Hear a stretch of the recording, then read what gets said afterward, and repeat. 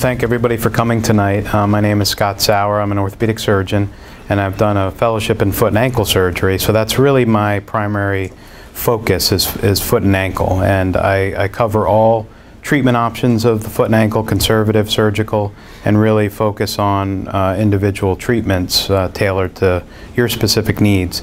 Tonight I thought it was an important topic to talk about, ankle arthritis. I think it's something that we have that's pretty prevalent in society that people don't really know a lot about. They don't know what to do.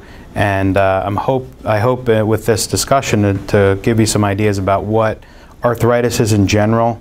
I'll show you some drawings and pictures that kind of demonstrate what arthritis is, and then some of the treatment options for ankle arthritis particularly, since that's an area of my focus, that we can discuss and show you some pictures, and I can tell you about that. With me tonight is Mark Llewellyn. He's a physical therapist that I work closely with. He has a particular interest in foot and ankle, and we work together on a lot of patients, and he's going to provide the therapy perspective, which is going to be a conservative treatment option, which I think is important prior to any kind of surgical intervention, and then post-operatively physical therapy is definitely an important aspect to doing if there's any kind of surgery done. So we'll start off with our first slide here. Exactly what is arthritis? Arthritis is inflammation of the joint. It's derived from the Latin arthros, which means joint, and then itis, which is any type of inflammation. It's one of the leading causes of disability in the United States. There are several different types, which we'll cover just a few of those things, just so you can be educated on that. And then basically any type of arthritis can lead to a destruction of the cartilage, and that's the underlying problem with arthritis in any joint. These are some pictures of what arthritis is. So on the left side is a normal appearing joint where the nice white articular cartilage, which is that slippery substance that you might see on the end of bones. Like if you look at the end of a chicken bone, you'll see this white and glistening cartilage. That is what cartilage is. It helps the joint move more fluidly. And then underneath that cartilage is the lining of the bone, which is called periosteum, and then the bone underneath, which appears normal on the left. And then when you look to the right, that picture is significantly different, where there's no cartilage, there's a lot of cystic changes, as well as the bone has sort of eroded down, which is common with severe arthritis. So in this picture, this is a little bit different, where there's more it's a similar image where the normal side has normal cartilage, there's normal joint surrounding it and normal bone, but on the right side there's significant change, okay? And that's because the cartilage has worn down. The joint fluid, which is inside the joint, can get pushed into the bone, and it forms these little cysts. And sometimes on x-rays, and we're going to see some of the x-rays, sometimes that appears like a little hole in the bone, okay? And it just provides this raggedy, roughened surface that really doesn't move very fluidly, okay? Go ahead. And so what happens in arthritis? I mean, again, the same side, normal side there on your left has a normal cartilage cap where the white cartilage is, and then the bones. And in the ankle joint there are three bones. There's the tibia, the fibula, and the talus bone, and that's really the part that makes your ankle go up and down. The ends of the bones are covered in white cartilage, and that's what provides the surface to glide and makes the joint move nice and smooth. Well, now if you look at the right side, the cartilage has been cracked and broken. It's wearing down, and there's really not a good cartilage surface that allows the joint to move nicely, and this is really what an arthritic ankle joint looks like. In terms of pain, I mean, the typical symptoms for arthritis of the ankle are pain, stiffness, swelling. So what causes the pain? Usually it's because of this damaged and flaking cartilage that can cause the ankle to become painful, all right? The cartilage and the pieces that break off can float around and damage the joint. The ankle can feel unstable, and because the pieces that are floating around, they can actually get stuck in the joint, and it's kind of like a pebble in a gear. It gets stuck, your ankle may lock and cause pain that way. The bone and there's bone-on-bone contact. What does that mean? When the cartilage wears away, there's bone left underneath, and that bone-on-bone is very sensitive, and it rubs and grinds. It's almost like sandpaper rubbing together. You can have swelling and stiffness. There's also the ligaments that can be looser. Sometimes they're tighter or looser, and you can have an unstable feeling. Bone spurs and extra bones around the joint is basically the body's response to that arthritis and inflammation. It's forming more bone to provide more surface area for the joint to move, so you get spurs. That's a result of inflammation. That can also cause pain as well. Good. What are the types of ankle arthritis? These are just a few, but the main ones. Osteoarthritis, that's your typical wear and tear arthritis, just from it being active your entire life. It's a slow progression. The cartilage loss is very slow over time, and it really doesn't have to do with an injury. Sometimes it can occur just primarily from that active lifestyle wear and tear. Other arthritises include rheumatoid and post-traumatic. So rheumatoid arthritis is a little different. That's when you have your body and its immune system is actually attacking the joint. It looks at the lining of the joint as a foreign thing inside your body, and it reacts to it. You get inflammation inside the joint. It causes pain, inflammation, and swelling, and that can affect any joint in the body. Okay, and that's often something that's treated with medicines to try to suppress the immune system in an effort to kind of keep it from attacking your joints, keep it from getting painful. And then the post-traumatic arthritis can lead to osteoarthritis. It's more of a secondary phenomenon, but what happens is you have an injury. It could be a sprain, could be a fracture that's severe from trauma, or even just stepping off the curb wrong. That alters the mechanics in the joint, and over time, because of that altered angle or a deformity that occurs, you can have the development of an arthritis from that, where the joint wears away over time. Okay. So these are some x-rays that you can see. Again, on your left is a normal x-ray. That's the tibia above, and if you remember the picture from a few slides ago, they are all the same bones. Tibia above, fibula all the way to the outside, and then the talus bone underneath. And if you look, there's a nice space here between all the bones, and that's where the cartilage is. You can't see cartilage on x-ray. It's basically just bone, and that's what you see on an x-ray. It's a 2D picture. In mild arthritis, which is here, you start to see a little narrowing here. Okay, there's narrowing, there's a little spur formation, but in general, the cartilage is intact. Okay, go ahead. On these other severe, moderate, and severe arthritis pictures, you're going to see a totally different picture now. So on the left, more moderate, there's pretty severe narrowing here, okay, some little spurs that are formed. And then this is severe arthritis where you have bone on bone, so there's no space anymore. And there's even these little circles here that are black dots, and they look like, those are cysts, okay? So that's what they look like on x-ray. Just there's a space there that the x-ray beam, gets through a lot easier. So it's a cystic formation that occurs because the fluid kind of gets pushed into the bone. It's forced in there because there's no space left anymore. It's pretty unusual to get MRIs on late arthritis because it's severe bone on bone, and you can often see it on x-ray, but sometimes in the earlier stages an MRI is helpful because you can see localized areas of arthritis. So in this case you can see little areas in the bone that are not flat. All right, there's a little valley there, something like almost like a pothole in the road. That's how I describe it.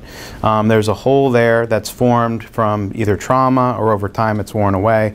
It really is helpful to get an MRI in the early stages if you're not sure it's purely arthritic and an arthritic phenomenon. But in most cases, you can see it on X-ray. So what are our treatment goals with arthritis in the ankle? I mean, we want to relieve pain and inflammation. We also want to slow the disease progression. Unfortunately, we haven't figured out a way to cure arthritis yet, but we want to prevent it from getting worse if possible, and we want to control the symptoms from it. And that really comes down to, after doing that, you're improving a quality of life as well as improving or maintaining some kind of functional independence. Treatment options really vary. So we're going to talk about conservative treatment options. Those are non-surgical treatment options, and we're going to exhaust all those before we talk about surgical options, okay? So the conservative treatment options include medications, lifestyle changes, physical therapy, bracing. Those are things that don't involve any type of surgical intervention, okay? And then when those things don't work, we consider doing surgery.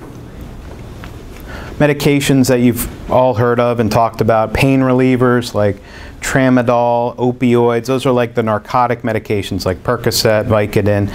Those are pretty strong pain pills that we reserve for the most severe cases of pain, maybe a flare-up that really you're having trouble sleeping, things like that. I mean, we try to use those judiciously though.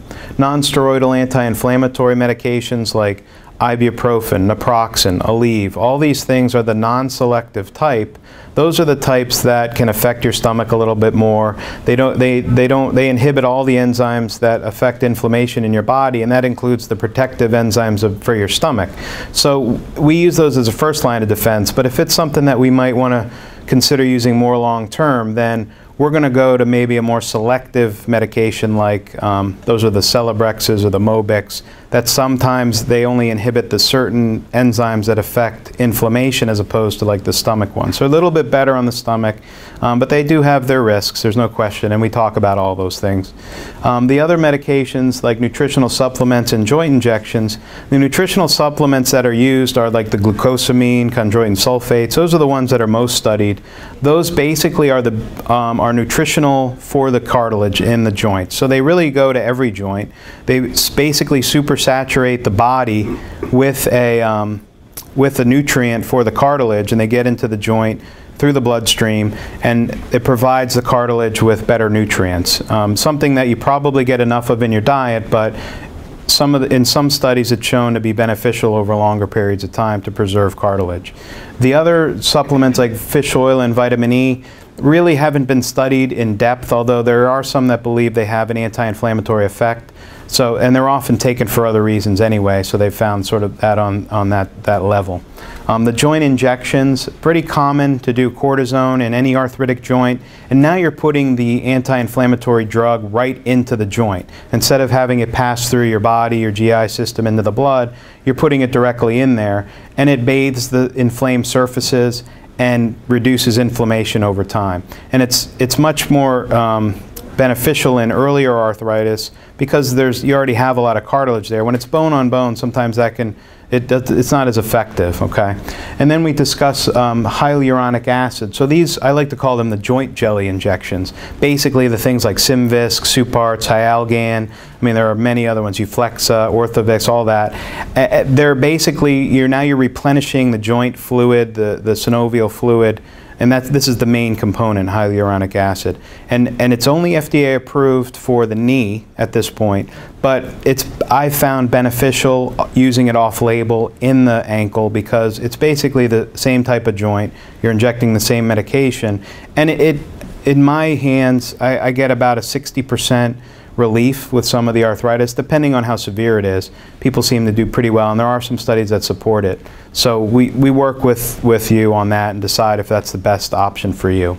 Platelet-rich plasma sort of has, it's in its early stages of being used. It's not often covered by insurance. They basically draw the blood out of your body and they spin it down to a good concentrated solution that then you would inject into the affected joint. It's used for other things like tennis elbow, tendinitis in the foot and the ankle, and it has, I think, has a limited role only because insurance doesn't really cover it, and sometimes you're paying out of pocket to get it done. And there are some facilities that don't even offer it, which really at this point it's not unusual just because of the cost involved. So the data is still being developed for that particular therapy, and it's sort of something to look to in the future.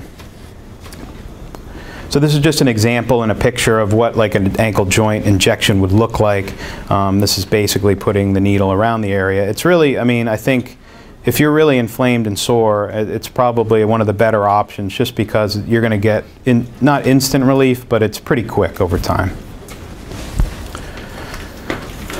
So another conservative choice is lifestyle change. That's something that most people do before they come into the office. They've stopped walking for longer periods of time, or they've altered the way they do their normal athletic activities.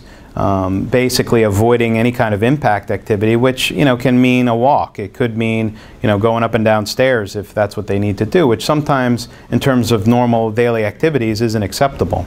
But most of the time running, aerobics, treadmills, those are things that they avoid as well. Non-impact exercise is often used, something like swimming or biking, yoga, Pilates. Those are things that don't involve a lot of impact on the joint, but can be just as effective in terms of exercise. Using an assisted device like a cane or a walker is not unheard of. I mean, typically now you're taking the pressure off of that particular joint, because in the ankle specifically, it's about 5 times your body weight. So weight loss, assisted device, those are all things that we discuss. I mean, I'm certainly not a weight loss counselor, but we do talk about that briefly. It just makes sense from this, physics standpoint. You're going to lose the mass on that area. It's going to feel better. So, I mean, that's something that we always consider. Physical therapy, I think, is important, in the conservative treatment options, because if you have weakness around the ankle, but also in the other areas of the leg, knee, hip area, I mean, that is all going to affect your ankle biomechanics and range of motion. So we always consider that. It's important to improve the motion of the ankle, somehow stretching the ankle if the Achilles tendon is tight. Improving ankle strength is very important, because that provides more stability not only in the ankle but for the upper part of the leg, the knee, the hip, things like that. Decreasing pain and swelling is important, and there are a number of modalities that they can utilize in therapy that if it's appropriate for you, they can use things like ultrasound, electrical stim. There's iontophoresis, which is actually putting steroids transdermally through the skin, which is done through a patch that's applied to the area. So there are many ways to try to reduce pain and inflammation using these particular modalities in the physical therapy office. And Mark is going to touch on that, obviously, and many other things, I assume. We'll talk a little bit about bracing. I think bracing is an important option for arthritis, because it really it can limit or support the affected joint. So we do it in knees, mostly ankles though, because that can definitely give a lot of support around a smaller joint that takes a lot of pressure, okay? So we talk about shoe wear modifications, things like inserts, rocker soles, cushioned heels. Those are all things that can decrease the impact on the joint with walking. Non-fixed supportive braces basically just mean a soft brace around the ankle that can give some support, some compression, maybe decrease the inflammation and swelling. Supportive braces that are fixed now have a little more rigidity to them. So that's something that you can do, like a standard ankle brace that you maybe get for an ankle sprain. That gives you a lot of support. I know they have them at sporting goods stores. We have them in our office. We give them out commonly for sprains are one of the most common orthopedic injuries. And then the more rigid braces, or the circumferential braces, maybe like a custom brace. They actually would have your foot molded and then a brace made for the ankle that would give it more support. Okay. Go ahead. These are just an example of a couple non-fixed supportive braces. The cloth lace-up brace, ASO type brace, something that you could probably buy at a sporting goods store. I know we have them in our offices. And then the plastic hinge brace is a very common brace used for ankle sprains, but it also serves a secondary role in arthritis, because it gives that lateral support, or the support in the ankle, to keep it from moving back and forth. The next types of braces, now these are a little bit more they're more custom. They provide a lot more support than the other braces, and these are the fixed braces. So it's rare that I use this brace on the left here. It's a molded ankle foot orthosis, basically a MAFO, that it limits or eliminates any ankle joint motion. So you can imagine if you have bone on bone and your ankle's grinding away and moving, well, you want to eliminate that movement there, and this can help with that. I tend to use the brace on the right more, which is called an Arizona brace, basically developed for this particular problem as well as other arthritis in the foot. There are tendinopathies or tendon inflammations that can be treated with this, but it basically is custom made. It's mainly leather around these areas with the lace up, and then inside is a plastic mold around the ankle that really eliminates movement at the ankle joint. So these are two, well, mainly the Arizona, I think, is, in my hands, a better alternative because patients are more compliant with it. It's a little bit easier to wear than the other brace in this case. Shoe wear modifications like this. This is a cushioned heel above. It's all, also called a satch heel. And then like a rocker bottom or a little wedge heel and a sneaker can help just to take the force off the joint when you land on your heel. And that can take, take away some of the pain. Just a simple modification on a shoe like that. So we've talked a little bit about the conservative treatments. I think we try to exhaust as much of that as we can. And I'll be honest with you, if your ankle is really pretty severe, bone on bone, we're gonna eliminate the ones that I don't think are gonna work. But there may be some surgical considerations then if we get to a point where you're not comfortable. We've tried some things and we're just not getting anywhere. So the surgical treatment options, I think there are three really. Arthroscopic debridement, there's arthrodesis, which is ankle fusion, and arthroplasty, which is joint replacement. Okay? Ankle arthroscopy, I think, has its role in early stages of arthritis. This is where you have a lot of cartilage left. It's just maybe certain areas of it that have been damaged, and you have small little pockets that maybe are flaking, and it's kind of like that pebble in a gear scenario. If a piece of cartilage is floating around, you can go in there arthroscopically and get it, clean out the inflamed tissue, and generally have a pretty good result from that. It takes small incisions, and there's a little camera you use. It's really no bigger than a pencil, and you can do your work minimally invasive. Okay, arthrodesis or fusion is really reserved for advanced arthritis. Now you're talking about close to bone on bone or just intractable pain that you're going to remove the ankle joint entirely by taking out the arthritic portion of it, put the bones directly adjacent to each other and hold them there with some type of fixation, screws, plate, something to push it together, kind of like you're putting two pieces of wood together. And then over time the body takes over and it heals like it would heal a fracture. The bone grows together. Now you have a fused joint. So that eliminates the movement in the joint, and basically there's no joint to be inflamed anymore, and the pain subsides substantially.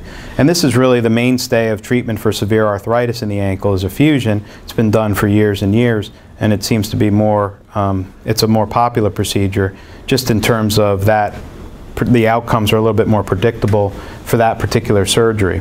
Now the recovery can be a little bit longer, and we're going to talk about arthroplasty in the same sense, but there's definitely a little bit more length to a fusion surgery recovery. Arthroplasty or joint replacement is also reserved for advanced arthritis.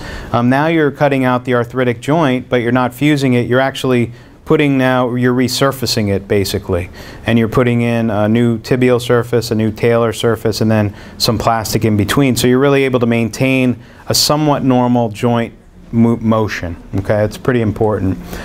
You're preserving the joint motion, and one of the downsides in the past with these arthroplasties is the implant can loosen or even fail over time. So there's going to be some complications that can occur with arthroplasty, with fusion, and we'll touch on all that.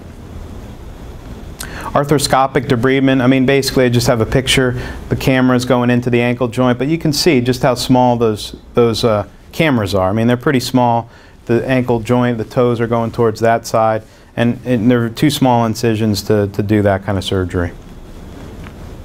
This is what you would see inside the joint, and if you look at the talar, so that's the bottom bone, the joint is really smooth. It's nice and white and glistening, kind of looks like a cue ball type effect. That's what normal cartilage should look like. Then the tibia above looks the same way, and there may be some synovitis. That's basically inflamed tissue inside the joint. That's common with any inflamed joint. This is what you'd see in early arthritis. Now I have a little grasper in there, and I'm grabbing a piece of cartilage that's floating around, and then where that cartilage came from is a little divot in that area. So you're looking, now I'm scooping out the bad scar tissue that's in there because I want that to fill in on its own. And the body will fill that in, it'll bleed, it'll form like a scar cartilage in that area that's not quite normal articular cartilage, which is the white glistening cartilage, but it's good enough for that area. It's such a small region. Even though it looks big on the picture, it's really only millimeters big. So that scar cartilage does the job it needs to do. So before we get to this slide, I mean, that arthroscopic surgery is really reserved for the early stages because you really can't do a lot in advanced arthritis. There's not any cartilage left. You really are just debriding and maybe cleaning out some of the loose bodies that are there, but it's not really been shown to improve outcome. Much like knee arthritis with arthroscopy, it's kind of the same thing. Ankle arthrodesis, so this is just a diagram or a picture of what an arthrodesis is. So if you remember the picture a few slides ago with the normal bony anatomy, with the tibia on top, the fibula outside on the right or on your left here, and then the talus below, and this is what happens. You cut out this area and then you fix it with either screws or a plate. There are many different types of products that you can put in to get it to stay together, and every surgeon that does a fusion has his or her own way of doing it, either a screw or a plate. I mean, there's a lot of things you can do. This is just an x-ray now. Remember the x-rays from before? Well, now we don't have a joint anymore. We have a lot of screws that go across it to fuse it together. And you can't see that nice line where the joint is anymore. It's been it's grown together into one bone. So I think some important things to think about with a fusion and some misconceptions that you're going to have a limp. You know, you're not going to be able to walk normally. I think that's sort of a misconception. The gait in an ankle fusion is generally normal.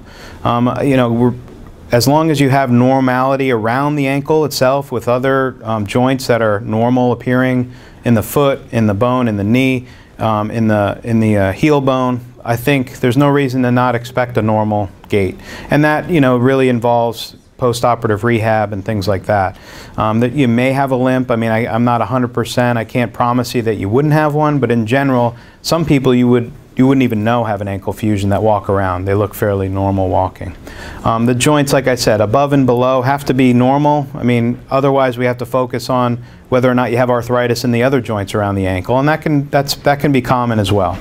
And because of this fusion, depending on when it's done in your life, you can develop further arthritis in these other joints long term. So when you immobilize a joint, the pressure and the forces go through that and into another joint. So when you fuse the ankle, the forces are going to go into the other joints, and over time that may wear them down. Okay, so that's why the arthroplasty or joint replacement has come about, to try to preserve normal joint motion if possible. Fusion rates are very high, so it's a very successful surgery. Usually it takes about 6 to 8 weeks for the fusion to occur, so you do have to wait and be off your foot for that long, which can be, you know, a long time. Residual discomfort can occur in some cases, but again, it really depends on the patient, how bad the arthritis is, and, you know, what the results are from the surgery. Other complications that can occur are what's called malunion. That means that when you fuse the ankle, it's fused in a poor position, and that's pretty unusual, but it can happen. Sometimes the ankle settles with time as it's fusing, so it can be, you can imagine if your foot is pointed downward more, it's a little bit harder to walk. Non-union is also a risk that can occur, which means that even though you've done your best to fuse it together, it doesn't fuse. So for some reason the body doesn't heal. That can happen in people that smoke, that have bad blood flow to their lower extremity, other medical problems, and those are things that you have to consider with that, and sometimes they can require another surgery. Go ahead. So that's why they've developed the ankle replacement. So the ankle replacement that I use is called the STAR total ankle replacement. It's the Scandinavian total ankle replacement. It's basically a resurfacing. So we have the metal tibial component on the tibial side, we have the talar component on the talus side, and then in between we have a plastic insert, which is very common in any joint replacement. And I have a model here that I'm going to pass around, and you can move it around and see how the ankle joint moves. This is really the only ankle replacement that is FDA approved for this particular replacement type that has 3 components that allows these kind of movements. Okay. So I'll pass that around, and afterwards if you have questions about it in particular. It's S-T-A-R, STAR. Okay. Yeah, it should be in there too. Go ahead. And this is just the, the picture of the components themselves, and not inserted in the body. Go ahead. These are x-rays of what it looks like in your body. Basically, you've removed the arthritic part, you're putting in the metal parts, which show up on x-ray really good, And then the plastic part that doesn't show up, but they put this little metal implant, it looks like a little, almost like a little wire in there. That's just so you know where the plastic insert is. So that insert really is like your replacement cartilage, and it slides and glides on the metal parts of it to keep you moving. So what are some concerns with ankle arthroplasty? The same with any surgery. You worry about incisions healing, and that's, you know, that can vary depending on the patients and if there are complicated medical issues, diabetes and things like that. Infections can occur with all joint replacements, just like any surgery, but we always worry with joint replacements because we're putting in metal and plastic in somebody. That's always a concern. So we give antibiotics before, give it after surgery, and depending on how things go, you might need a little bit more antibiotic if you did get an infection, but it's pretty unusual. Parts can wear out over time, and I think that's always a concern with any joint replacement. Fortunately, with the new designs on any of the total ankle systems, it's a pretty low wear rate. Now, depending on how they're inserted, you know, there's a lot of reasons that the parts can wear down. I think the data for the ankle replacements is much better than it has been in the past. It's certainly not anywhere near what a total knee or total hip is, but there are so many of those that have been implanted over, you know, 10s and 20s years, even longer than that, 50 years, that the ankle replacement in terms of these particular models, the Star being one of them, I think has a good track record so far. So this is going to be a little bit hard to read because of the screen size, but this just sort of compares the two, ankle replacement versus the ankle fusion. And I wanted to just point out that both are good surgeries, both are indicated for ankle arthritis.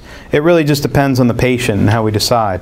The advantage of the joint replacement is that it allows motion to occur. The fusion locks the ankle joint at a fixed position. They both provide pretty predictable relief of pain because you're eliminating the arthritic ankle joint, okay? And you can correct significant deformities in the ankle. So not everybody has a perfectly aligned ankle joint. You have to work around what's there, and in cases of both the replacement as well as the fusion, you can work around the deformity, okay? The advantage with the joint replacement is that you can bear weight a lot faster. So whereas you might wait 2 weeks after the joint replacement to put any weight on the ankle, the fusion you would have to wait at least 4 to 6 weeks, probably more like the 6-week range, because it takes longer for the body to heal the bone together than the ankle replacement to set in. Revision rate at 5 years is pretty low. That just means that some people, and small percentage of them, would need another surgery on the ankle replacement because for whatever reason it's either it can loosen, just like any joint replacement. It can wear a little bit faster, so you'd have to revise it. But that's a pretty low percentage rate compared to a little bit higher non-union rate in the ankle fusion surgery. So you have complications that can occur. They're pretty low percentage, but again, that's something to consider. The Star, the ankle replacement, can require a device replacement if that does wear out. It's pretty unusual, and the fusion can result in arthritis in other joints. Again, that's over many years. So I don't look at those as really bad issues, but it's just something that can happen. Go ahead. There are, you know, a lot of the orthopedic societies have supported the ankle replacements now because, whereas before they were looked at more as experimental, I think now that they're a little bit, they're not quite mainstream, but they're, you know, reserved for most people that do foot and ankle surgery. So, and, you know, the Orthopedic Academy of Orthopedic Surgeons, the American Orthopedic Foot and Ankle Society, I think it's becoming more accepted. It's a good option. So basically these societies have accepted it. It's utilized in most of the orthopedic hospitals that are ranked the best at this the U.S. News and World Report. And I think in terms of the Star itself, it's becoming the total ankle replacement of choice. And you can see that in that last little graph there in 2011, I mean, there are significantly more trained surgeons doing it.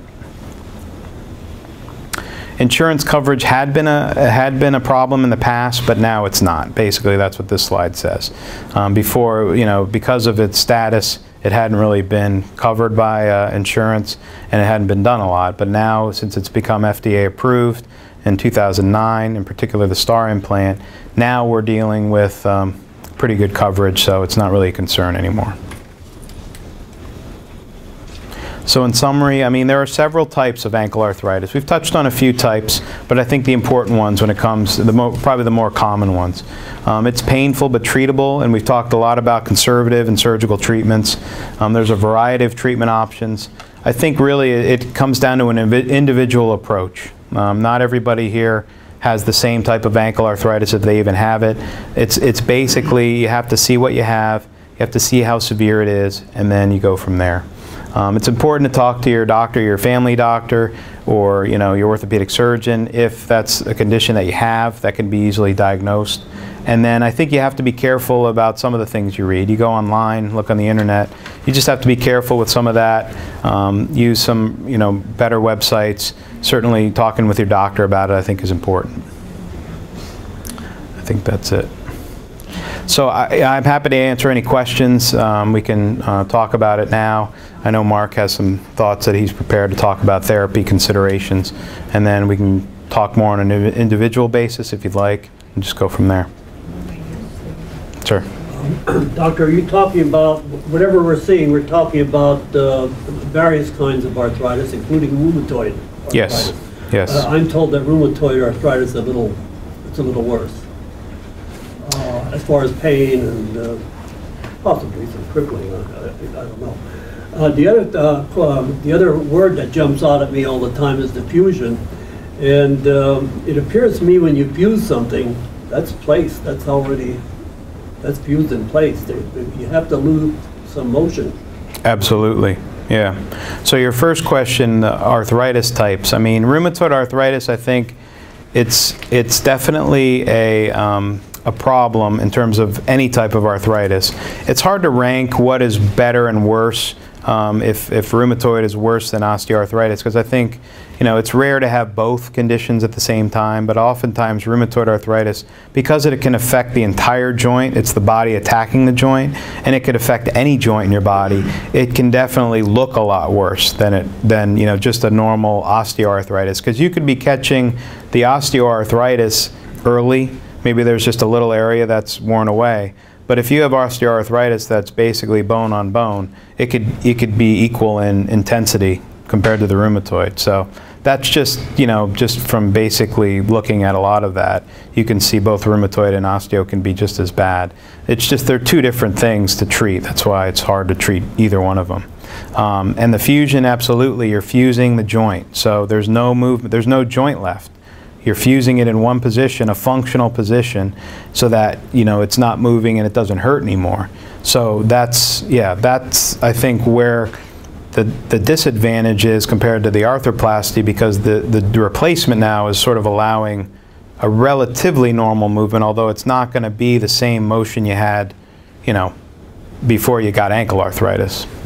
And that disperses your forces differently in the joints around it, so it may not be as bad to those joints. Thanks, everybody. My name is Mark. I'm one of the PTs at Coordinated Health, and as Dr. Sauer mentioned earlier, I work very closely with him. And I guess I can start off a dovetail of one of your questions, sir, and you had mentioned the question to Dr. Sauer about the fusion.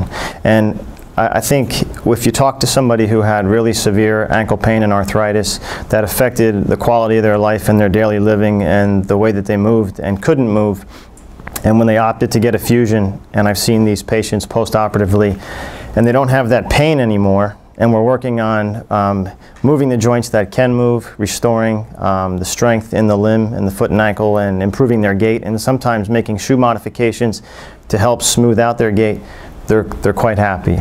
So again, if you know anyone who has been down that road, they sometimes will take the fusion. So sometimes it can be a very positive thing. From a rehab standpoint, the way I look at things, again, as Dr. Sauer mentioned, it's I try to tailor things. It's individualized. Knowing the type, how the joint, is the arthritis mild, moderate, or severe? What is the person's lifestyle? What's the impact on their life right now? And then looking at how the joints move or don't move. what muscles are weak from the foot and ankle all the way through across the knee and through the hip, because those can affect how the foot works. And then also, so then when we address these things, we want to look at how can we make some of these things better to improve the overall function of the foot and ankle. We can use, first to address things like the pain and inflammation, we can use things like ultrasound, heat, ice, TENS units for home to address pain. We can get those for patients who have pretty constant pain. So there's all kinds of things we can do there. One thing I think is very important is to talk about setting limits. If you have more of a moderate or severe arthritis, or you have a lot of pain and inflammation that affects the quality of your daily movement, and you're somebody that likes to do a lot of things, well, you know, sometimes I have a little sit down with patients and help them plan and set limits for their days, and maybe not to exhaust all, you know, their movements, and because once the pain and swelling starts, then the rest of the day is shot. You know, you're not feeling well, you're miserable, you have to deal with it for the next few days, and so kind of sitting down and having a little planning session. You know, what needs to be done in a day? What activities do you have to do? What can you get help to do? How many times do you have to climb the stairs in a day? Some of this sounds very commonsensical, but some people don't really evaluate that when they're looking at how an arthritic condition can affect their life. And another important thing I always talk about is footwear. I think I see through the treatment of lots of foot and ankle conditions a lot of poor footwear, and that has a really large impact on how your foot and ankle moves, and again on other joints in your body. When Dr. Sauer was talking about bracing and orthotics, a lot of those, you know, work very well, but they also need to be put into very good shoes. So we have wonderful places here in the Lehigh Valley, like Aardvark, like Seidel's, like Foot Solutions there, where there's people there who can help you with whether you want a walking shoe or more of an orthopedic shoe or a running shoe. And these are things that really I talk a lot about with patients, because I think people try to wear their shoes a little bit too long. And if they do, and sometimes they have good shoes, but they're just maybe a poor selection for them, and without even knowing it. When we talk about strategies for exercises, instructing patients on basic things they can do to stretch, to maintain range of motion, little things you can do in the morning to get your ankles moving so those first few steps aren't so cranky, or if you've been sitting watching a movie or in a long car ride. These are all the things I hear from patients, and little things you can teach them to try to help them move better, you know, making those first few steps not so bad. We address looking at the strength. There's a lot of muscles around the foot and ankle, muscles around the knee, muscles around the hip. I assess all those, and those have an impact on the leg, on your gait, on how you stabilize your pelvis and your trunk, which, when those aren't stabilized well, can actually impact how your foot strikes the ground during your walking cycle. So sometimes working on things away from the foot and ankle can have positive effects on offloading an arthritic joint. Because when the joint is arthritic, we want to spare the joint as much as possible. So that's really what we do in therapy.